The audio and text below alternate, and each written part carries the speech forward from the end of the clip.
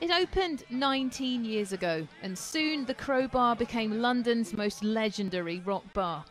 Its story is told in this new documentary, the beer-soaked jewel of Soho's metal community. But like so many bars, because of COVID, that story ends badly. The bar closed last year. It's hoped this new film will help a crowd-funded campaign for it to reopen. I heard the news of the Crobar, and for some reason that upset me a bit more than the other ones. I don't know why. And then I saw Richard, the owner, put a post on Facebook that had like a gravestone saying RIP, killed by landlords, I think it said. And he put a very emotional post up, and I read it and I thought there's a story to be told.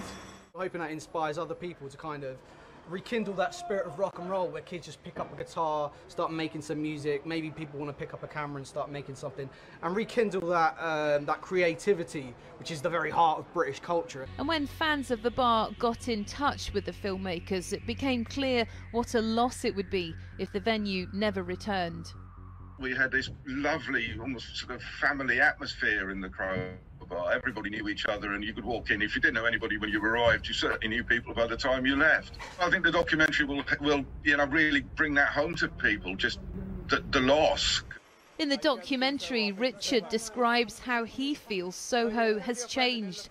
Once a music mecca for bands like Black Sabbath and the Sex Pistols, now a realm for property developers and new builds. He and many others fear that music venues will continue to struggle even when COVID is over.